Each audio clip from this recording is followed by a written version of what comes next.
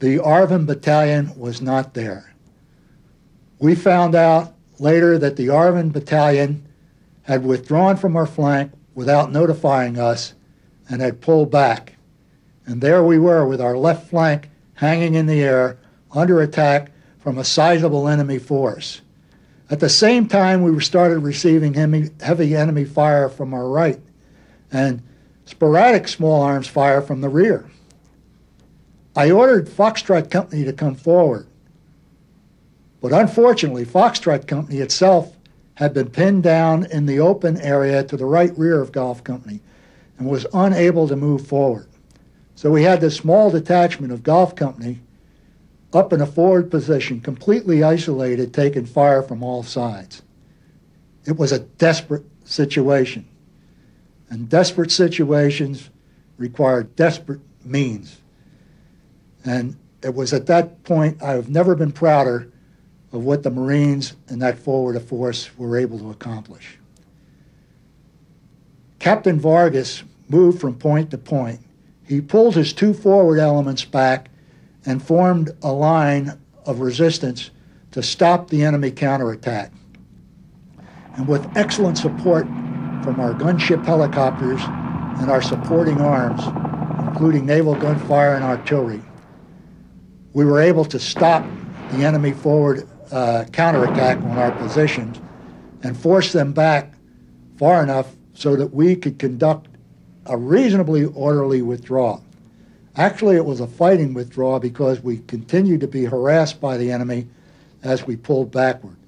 It was during this period that I was seriously wounded myself and was unable to walk. And I was pulled back by various members of my battalion, including Captain J.R. Vargas. At that point, I recall General Weiss and Sergeant Major Milner coming up and jumping in the trenches with us. And I'll never forget when General Weiss says, how's it going? And I said, well, I think you better get the hell out of here because I just called some artillery right on top of us. And he kind of looked at me and said, have you really? And I said, yes. And he, he spun around, and just at that second, that's when Sergeant Major Milner got hit with an RPG and some small arms, and I saw him go down. And then when General Weiss turned and jumped out of the trench to head back to help him, that's when he took 3 rounds right in the back. At this time, those rounds that I called in on top of us, thank God the maps are off a little bit, because there were about 30 NVA right in front of us that stood up, and they were in the assault mode, and those rounds, I think it was a grace of God, those rounds landed right on those guys and wiped them away. I then turned around and I saw the general, and I said, I got to get him out of here, but I told Morgan and Ferland to pull back. We're going to have a good fighting withdrawal back. I grabbed the boss by his flak jacket and drug him like a gunny sack. I remember going back in 6 times. Some people said I went back 7. I remember 6 and picking up 6 Marines. I'll never forget picking up this one Marine that had lost his arm, and the arm was laying next to him, and I picked him up, turned to take him out, and I'll never forget him saying, "Skipper, please give me my arm." So we went back. I got the arm, and we got him back. I can't say enough for the actions of J.R. Vargas during that period. He moved from point to point, calmly giving orders to his men, reorganizing bits and pieces of his company that was left and bits and pieces of Foxtrot Company as he picked them up on the withdrawal to the rear. A barrage of rockets, artillery, rifle fire like I had never seen seemed to come from all directions.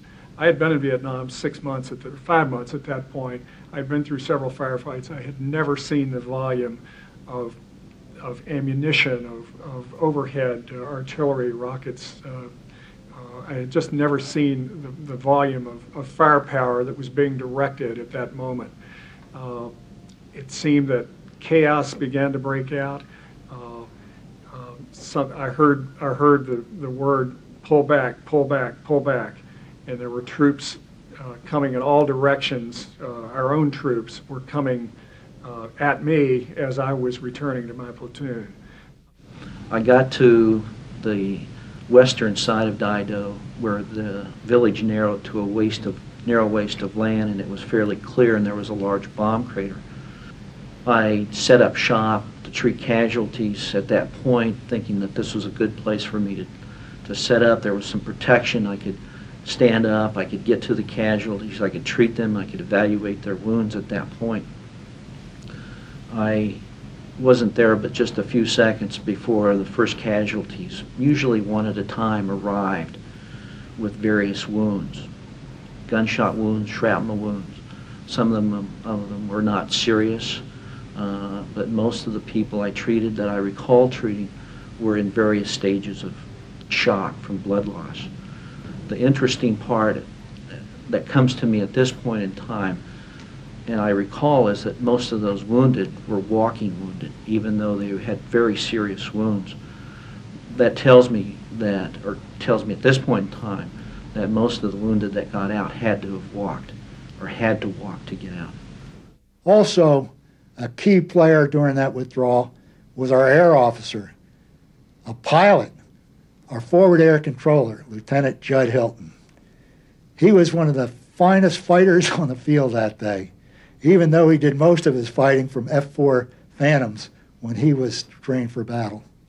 I looked forward and saw Colonel Weiss coming towards me, and he was limping.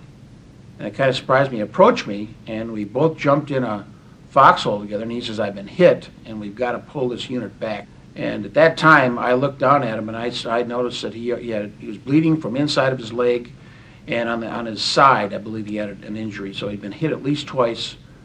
He asked us to hang in there and have a delaying force in order to let the rest of the battalion forward elements be able to come back under some kind of cover. I was pretty scared, to tell you the truth.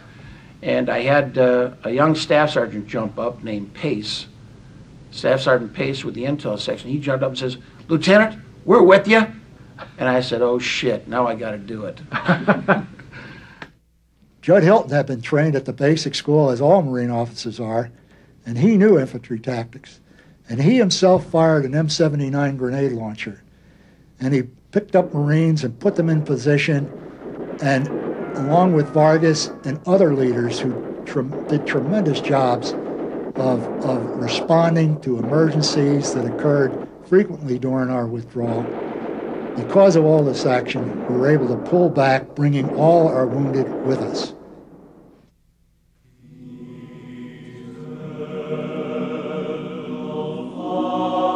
It was at this time our Corps lost one of its finest combat leaders, Sergeant Major of Marines, Big John Malnar.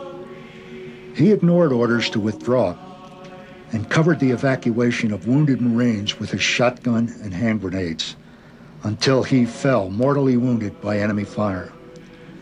Big John Malnar, who first saw combat as a 17-year-old at Saipan, Tinian, and Okinawa in World War II, who earned the Silver Star and 2 Bronze Stars in Korea, who earned another Silver Star, Bronze Star, and 4 Purple Hearts in Vietnam, who was on his 3rd combat tour in Vietnam when he died to save his wounded comrades.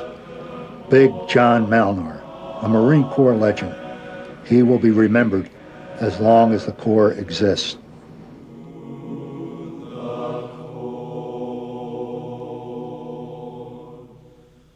Now, when we reached Dai Do, there we met Major Fritz Warren, our operation officer, who you heard from earlier. And Fritz had reorganized the Marines at Dai Do, and at that point, I passed command to him because I was unable to continue commanding the battalion. And he organized the positions at Dai Do so that they could hold on for the remainder of that evening well into the next day. Suddenly on our air frequency, we heard some kid whispering, "Hey, I'm surrounded here. I need help. And we thought it was somebody joking around at first. Then finally we looked at it, and it was some kid named Otis Boss. We found out later his name. And he was actually trapped up in the town north of Dai Do, surrounded by enemy. They had actually walked over him a few times. He played dead. And finally,